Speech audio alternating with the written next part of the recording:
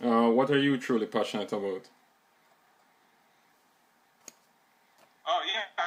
So obviously, we're really passionate about conservation, but I don't really consider myself a conservationist. Right. I think we're sort of interested in basically, well, I'm personally interested in solving complex problems, and I think the poaching crisis is a very complex problem. I mean, you have lots of things going on. You have government, you have black market syndicates, you have technology, you have economics, you have different languages, different cultures. I mean, it's a complex problem, and I guess that's very attractive to me because there's lots of things you need to learn, lots of things you need to understand, and then you have to figure out the best way that you can probably make an impact on that problem. That's kind of what I'm passionate about, I guess. Okay. All right. Cool. Why create? Is it pronounced Pembient? Yes. Mm-hmm. Why create Pembient? Well, okay, so the poaching crisis for rhinos started about around 2006. So Right. I guess that's already 9 years ago now. It's slowly has crept up over time. And if you look at now, like the compounded annual growth rate of poaching in the last 5 years is like 30%. Yeah, and I saw some And recent articles from South Africa stating statistics on how many rhinos have been poached just this year alone. Yeah, yeah. Yeah. So yeah, last year it was a record year, 1,215, and then this year it's unfortunate because now the government isn't releasing figures just at a regular interval like they used to do. But there's estimates, that maybe 580 to 390 have been killed or 360. And again, it's on track to be another record year again this Right. year. Right. Yeah. So I think we said like okay. A lot of standard kind of conservation techniques have been tried, and basically if you don't measure the results of those techniques, obviously you probably come to the conclusion that they're failing, right? I mean, so, you can measure the number of rhinos killed, you can measure the growth rate in poaching, you can measure a lot of different things. Like, none of these trends, none of these statistics are positive in any way, and that's after, 9 years of effort. Right. So basically, I think we said, well, are there other opportunities or other ways or processes that can be used here in order to basically counter the poaching? And I think there are. I think basically if you look at in the West, like with fur products, right? Like there's three things that go on with fur products, right? There's effective laws and regulations governing fur products. Right. There's basically organizations like PETA looking to reduce the demand or consumption of real fur. Right. And then there's also substitute fur products for people who still like the feel or look of fur. Right. They can still engage in that.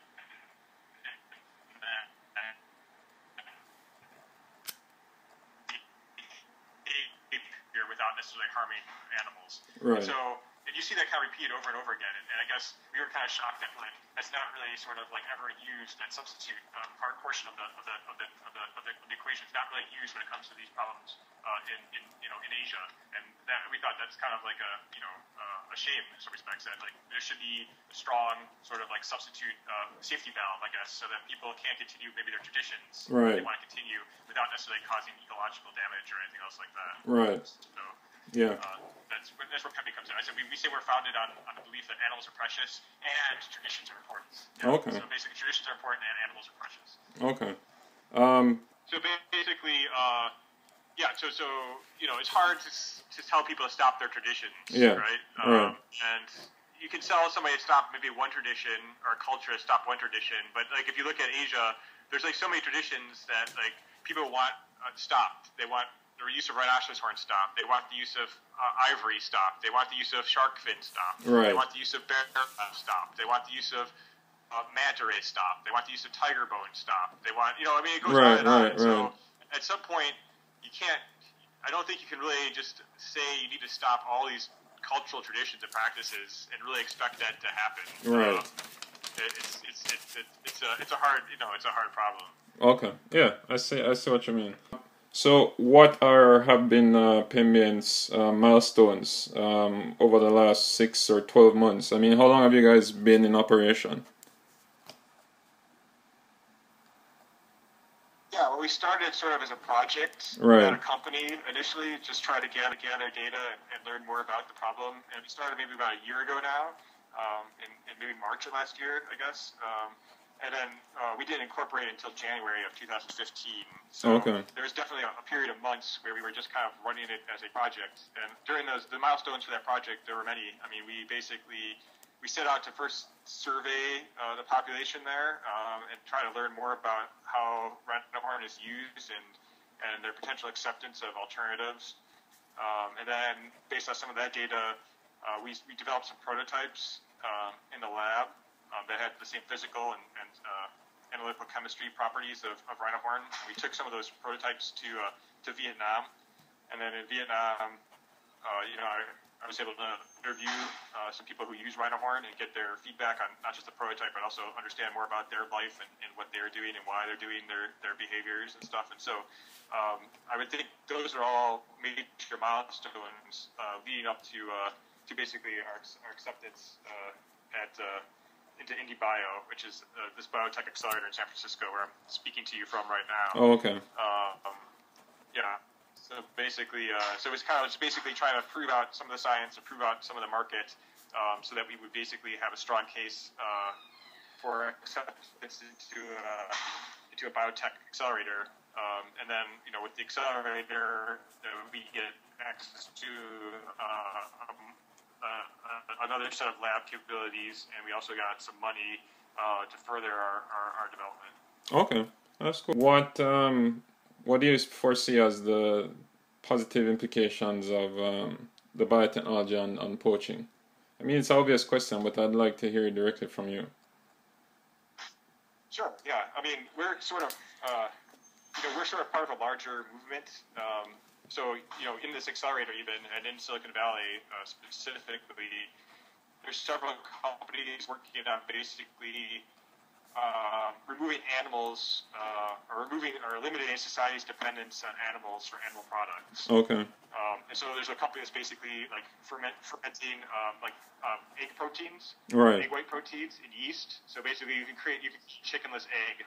There's another company that's basically fermenting milk proteins in yeast. So you can create a milk without a cow. And so basically we view ourselves as an extension of that sort of movement, where we basically want to remove animals from the food and goods chain. Okay. And poaching, we think, or with wildlife, we think there's a great opportunity to sort of jump over, because the next logical step for wildlife, unfortunately, is farming, right? I mean, there's already proposals to farm, rhinos and whatnot. Right. So we're hoping that the technology could do what it's doing right now, where basically companies in the United States are trying to remove animals from the factory farms. Right. So basically, you don't use animals in the factory farms. We're hoping we can just jump over that phase where you have to farm wildlife products and just jump right to the end phase, which we believe is again lab-produced animal produces. Okay, that's interesting that you mentioned the possibility that the next step would be farming wildlife animals, because I've read a few and I've seen a few videos on lion canning, where they actually raise lions purely for hunting purposes, of course. Yeah. So yeah, I could see what you mean by that. Have you guys considered possibly like what the reverse outcome would be? I mean, the fact that you're actually creating a consumer product, like at the end it would be potentially a consumer product.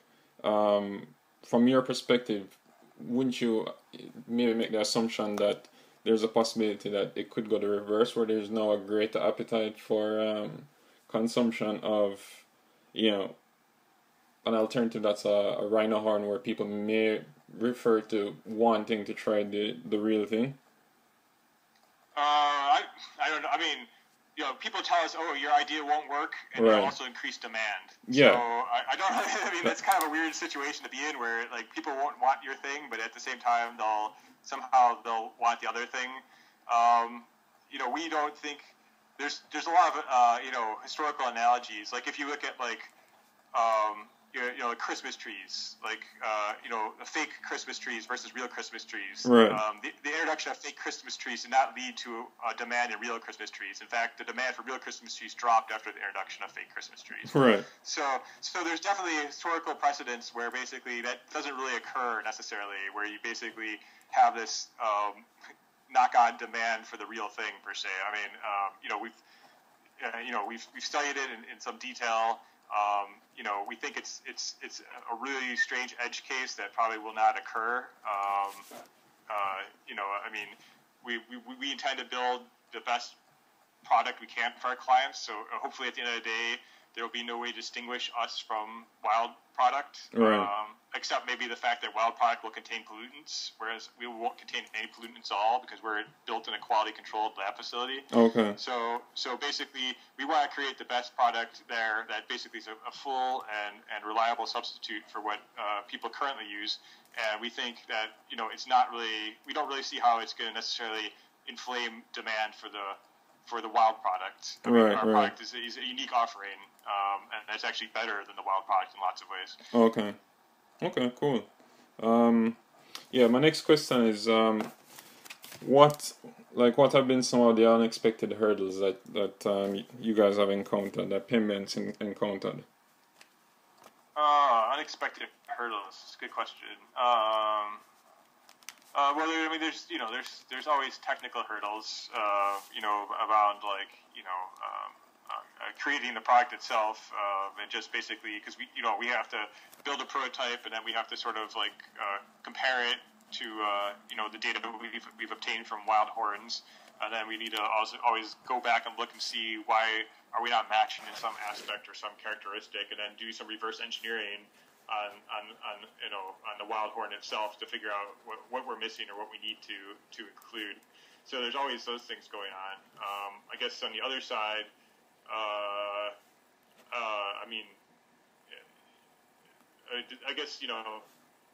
we always knew that we're challenging the orthodoxy as far as conservation is concerned. Right, so, going against the status quo. Yeah. Yeah. So it's not like an unexpected hurdle per se, but obviously we have people who think we're a breath of fresh air, and that we're at least shaking up the conversation and trying to figure out new avenues for approaching this problem. Right. And on the other hand, people who just don't want to hear anything about what we're doing, and so that's a hurdle, I guess. Yeah. So, what have been some of the unexpected successes to date? Oh well, I guess the press. We had a lot of press, and that was almost too soon and too early. It was great. We enjoy talking to everybody and